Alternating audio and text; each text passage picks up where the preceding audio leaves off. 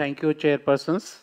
And at the outset, I thank all the scientific committee of Diabetes India who invited us in the beautiful venue of Brilliant Convention Center at Indore. It is a religious city, and just I can say I am already in the religious mode. Yesterday night, I went to a Bhasma Aarti at 1 o'clock in the night, and till this time I'm awake. So my sleep wake cycle is already disturbed. But as Dr. Sheshadri said in the morning, if you are in a something in a trance mode, then you can do anything in the world. So that's why I'm here. Uh, I'll take you, Parimal, excellent lecture, and I'll take in my lecture over and above Dr. Parimal's lecture, and what he has excellently told that it is the exercise is the key for reducing sarcopenia or aging. So that is also my take-home message today for all of you. We are all aging. It is a nature's call. We have to age whatever the way it is, whether you exercise, whether you sedentary, whether your genetic nature, everybody has to age. So hence, these are my disclosures. But in my first acknowledgement, I acknowledge Dr. Vinod Mittal, who is there, and I actually borrowed so many literature from Dr. Mittal. Thank you, Dr. Mittal, for giving me the literature for the beautiful sarcopenia things. Dear friends, I told you, it is a nature's call. Everybody has to age. And what is this? If you see age-related changes here, everybody, whether it is the sinusitis here, the asthma, kidney disease, arthritis, diabetes, center, your all cells ultimately have to age. If you see around the world population is actually aging nowadays. And because of several things, because of physical limitations, the quality of life actually reduces when you age. And normally, if you see here in the Western society, around 30% population, more than 55 years is confronted in moderate or severe physical limitations. This is a very serious thing. And recently I heard that China is having one of the highest people with age in the world. And they are actually worried. So just 2 days back in Times of India, there was a big article regarding the China that they want to encourage the young population. And they want to now, previously one child population to now, they want to encourage the other population because China is going to age very fast. So what is sarcopenia? It is age-related muscle loss, dear friends. Muscle shrinks in size and strength, similar to osteoporosis. It is just like osteoporosis, and it contributes a number of chronic disorders. And in a simple way, if I can explain sarcopenia, if you see, this is the muscle of average healthy adult. If you see this much of muscle mass and muscle after sarcopenia, this muscle mass reduces. This is just a very simple explanation, but this is not a very simple thing. There is interplay of several inflammatory cytokines, several other factors which lead to sarcopenia and aging. So dear friends, it is a loss of muscle mass or strength or function which happens to everyone with age, and muscle loss is around 3% per year. This is after 65 years, and 5 to 13% elderly people aged 60 to 70 years. It is a serious global public health problem. It is going to be a very serious problem because the world's population is getting age very fast. So what is the rate and severity? Actually, it depends on individual. How you age. Some people age very fast and some people age very slow. So rate and severity depends on individual things.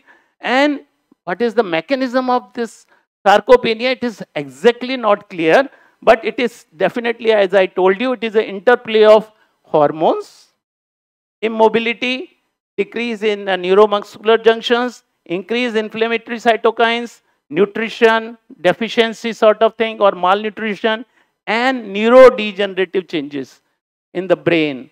That actually combined leads to sarcopenia. And if you see here, I just told you the gender related things. And this is one study which says that, this is study done by Huang, and this says that it examines the young old population aged 65 to 74 years, and the higher prevalence of sarcopenia was found in females as compared to males. This is the study. So gender things, the females actually age little faster. And here is the study. And if you see here, and compared to males and females, as far as most of the age, height, weight, BMI, and all, even biochemical parameters, actually little differs between males and females. So the important thing is that, what is important thing, the clinical risk factors in men were the age, height, body mass index, waist circumference, SMI, the skeletal muscle index. This is the fasting glucose, triglycerides, and the blood pressure. So this is actually, these are the factors which actually determine the aging. And if you detect these deteriorating functions very early, then actually you can do something to prevent the sarcopenia. So if you see here, the factors responsible for sarcopenia are multiple. Aging is one of the factor, but if you are sedentary, as Dr. Parimal has just told us just now, that if you are sedentary, you are actually bound to have a faster aging. Anorexia of aging is also very common. Most of the people say that I don't have any appetite, and that's why the malnutrition occurs, that they don't take proteins, and because of deficiency of proteins, the anorexia of aging, the sarcopenia occurs. Of course, ultimately it is the brain neurons. It is the decreased neuronal motor units which actually lead to sarcopenia. Decreased vascular supply because of increased atherosclerosis, decreased growth hormone and insulin growth factor 1, small birth weight. This is something very surprising. If people have the small birth weight, has faster aging. And of course, decrease in this hormone DHEA, decreased testosterone, and most of the inflammatory cytokines have increased. So this is how the different factors responsible for things. And ultimately, if you see what is the molecular mechanisms, why your muscle health is reducing, and if you see here, most important thing, it is the mitochondria. Dr. Parimal also very clearly told that it is the mitochondria of the cells which actually determine the aging. What it does, it increases the reactive oxygen species and biogenesis reduces, and hence your cells function reduces. Similarly, other than the hormonal changes like growth hormones, IGF-1, testosterone, estrogen, they are reduced, but at the same time, myostatin increases. That's why your muscle strength reduces. There is a decrease in neural function. Malnutrition, I told you just like, even Dr. Anup Mishra's one study said that 60 to 70% Indians otherwise are also protein deficient. And if you check just your muscle strength, I'm so sure even in this audience, only 20 to 30% must be having a normal muscle strength. If I can say bioimpedance meter here just now. So that is the real problem with all of our Indians. Most of Indians are actually carbohydrate eaters. We eat more carbohydrates, more fats, but less proteins. And because of this, this is the real problem, that your muscle health reduces. Reduces the satellite cell functions, chronic inflammatory cytokines like interleukins, TNF-alpha. Lifestyle factors are very, very important. If you are obese, if you are sedentary, if you are having more smoking, you will age faster. Your muscle strength will go down. So ultimately, it is the interplay of all these factors lead to sarcopenia. And what does sarcopenia clinically does? There is a resting energy expenditure. Insulin sensitivity reduces. Muscle mass and strength reduces. Your increased risk of physical disability. There is an increased risk of falls. You all know these things very well. And there is increased risk of death because of the reduces muscle mass or muscle strength. So dear friends, these two great epidemiological trends, aging and obesity. If you see here, what is the primary sarcopenia? Of course, it is age related. This is, we can do anything. But secondary sarcopenia can develop because of your reduced physical activity, your malnutrition, and we have seen just now the different functions. So dear friends, if I can say here, one of the study, this Pima et al., which proposed the existence of two phenotypes of sarcopenia. This is osteosarcopenic visceral obesity or OVO, and another is osteosarcopenic subcutaneous obesity or OSO. So these two phenotypes exist in all of us. And if you see the sarcopenic obesity, it is a combination of obesity defined by high body fat percent and sarcopenia. So this is actually a common type of phenotype. And if you see here, the muscle, why Dr. Parimal has clearly told us, I don't have to repeat this. But if you see, this is a sort of a new endocrine organ, which actually is responsible for your structural function and metabolic functions. Your muscles are very, very important. And not only this, if you are malnourished, you can have all these factors if you are malnourished or less proteins. So there is a role of myokines and sarcopenia. If you see here, aging, there are several factors or several inflammatory cytokines which actually leads to the sarcopenia. I'll not go into the details for that. And what are the potential pathogenic mechanisms of this age-related sarcopenia? If you see here, this is a sarcopenia or sarcopenic obesity. I told you just now, it is the most important thing is the mitochondrial function. Of course, neuromuscular, altered satellite, we have already discussed all these factors. Now, the important thing is how to diagnose. This is again very, very important thing. There are several ways you can diagnose, but if you just follow this very simple algorithm here, very simple algorithm. If you suspect a sarcopenia in your patients, then just it just is suspicion. Do the muscle strength or grip strength or chair strength test. Very, very simple test, chair strength test. And if it is normal, okay, there is no sarcopenia and you have to rescreen later. Now, if it is low, your grip strength and chair strength test is low, then maybe you are sarcopenic. Then you have to do the muscle quantity or muscle quality test by DEXA, by bioimpedance, or by CT scan or MRI. You have all the investigations with you and you can confirm the muscle strength, low muscle strength. And if it is confirmed by these tests, okay, you are sarcopenic. And now, once you confirm that, yes, you are sarcopenic, you have to see the rate and severity of sarcopenia. And this is just by your physical performance. It can be checked by a gait speed, how fast you walk, and also some oxygen capacities also. So, you can have a very simple algorithm. And what are the investigations, what are the instruments? Anthropometry, very simple thing. You can do the body mass index, you can have the waist circumference. Then bioimpedance, I think this is a very simple instrument. I'll show you just later. Then you can have a muscular ultrasounds. You can have a simple hand grip. This instrument is available. The simple stand chair test. This is, I think you had, Dr. Parimal has told this is 3 minutes test or something like this. And it is a 400-meter walking test. Very simple tests are available to diagnose whether you are sarcopenic or you are not sarcopenic. This is a simple we are using in our hospital. This is a bioimpedance meter, and this is a simple thing, and you can check whether you have the low muscle strength or whether you have normal muscle strength.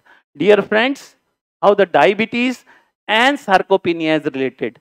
Several factors, and this is interrelated, and you can actually see if person is diabetic, you are having more chances of sarcopenia. Or if it is opposite, if you are sarcopenic, then there are chances that you may become diabetes or you are having the severity of diabetes. And I'll not enumerate all these functions, but they are all correlated, diabetes and sarcopenia. This is one very important South Asian Working Action Group on Sarcopenia. This is SWAG-SARCO. It is a consensus, very recent 2022 statement. And what this statement very clearly said that it is muscle strength, muscle function, and muscle mass, by which muscle strength you can test by hand grip, lower limb muscles strength, muscle function by just a simple walking speed, sit to stand or chair stand test, or muscle mass simple by anthropometry, the thigh circumference, the body mass index, or simple waist circumference. So this is how you can actually see the things. Now, insulin sensitivity. Once you are aging, your insulin sensitivity reduces. And there are several things. Dr. Krishna Seshadri, if you have heard in the morning, beautifully explained about this autophagy and metaphagy in the people. Because we are against the nature, we are not doing so much of things. So what to do? How to manage this increasing sarcopenia? This is nature thing I told you on the initially, that everybody has to age. Nobody can do anything for that. Then the first thing Dr. Parimal told very clearly, exercise is the key if you want to reduce the sarcopenia or rate of sarcopenia. Of course, there are several drugs have been tried, like vitamin D, hormone replacement.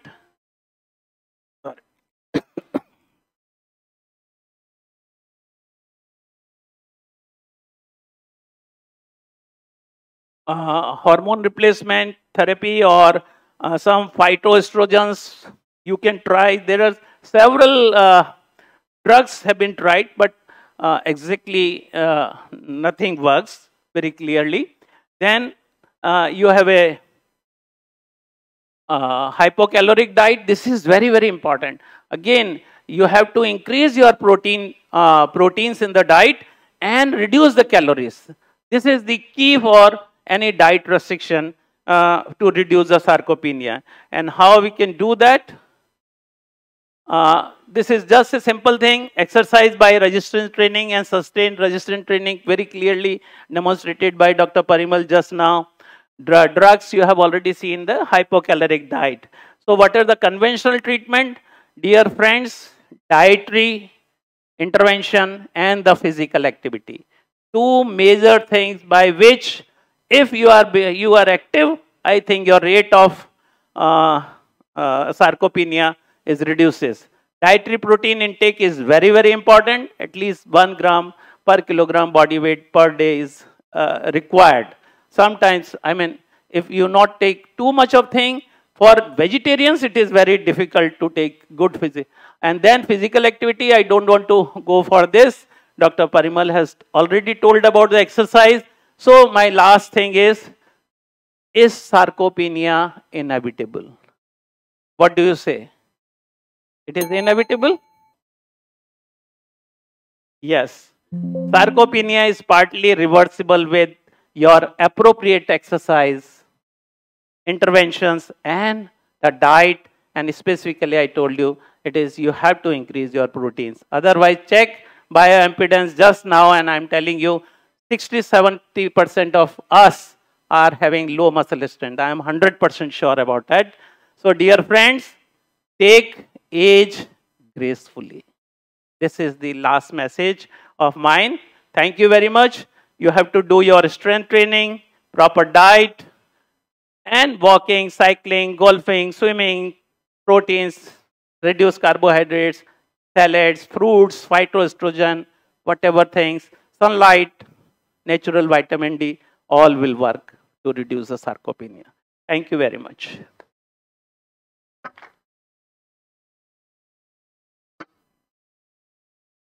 Thank you, Dr. Vinod Mittal. He has given me so many literatures regarding sarcopenia. Thank you.